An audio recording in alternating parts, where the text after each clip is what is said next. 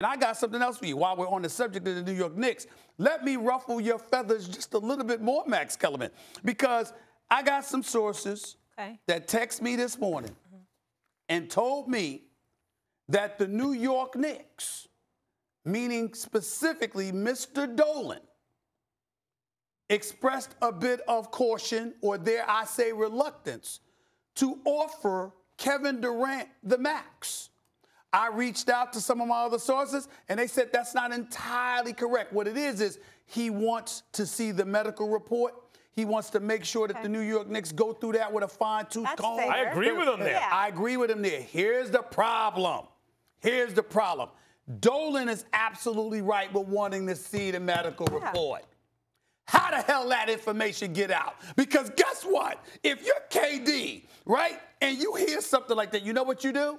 Here's your medical report. Kiss my you-know-what. Who are you? You ain't Bus. God rest his soul. Yeah, right.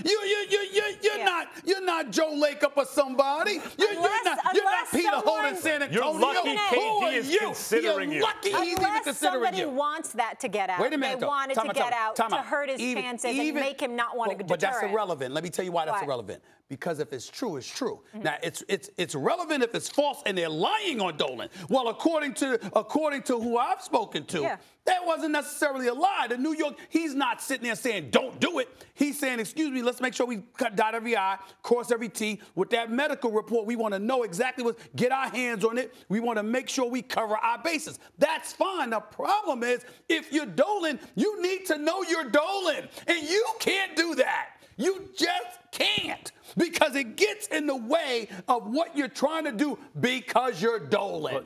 That's the problem. So what, have an assistant ask for it or someone else ask somebody, for it? somebody from another organization, something, private eye or something. No, actually, you got to get way down, though. You got to get, as they say, pregnant with KD first. There you go. And then at the last minute, you ask for I'll say one thing quickly about Porzingis. Stephen A., even if he wanted to stay in New York, and you had a chance to get KD and Kyrie, particularly before KD's injury, you would have tried to get KD and Kyrie, but you couldn't because of Hardaway's contract.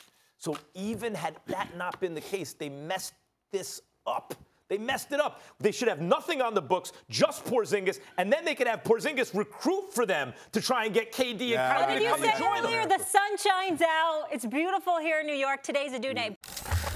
Thanks for watching ESPN on YouTube. For more sports highlights and analysis, be sure to download the ESPN app. And for live streaming sports and premium content, subscribe to ESPN+.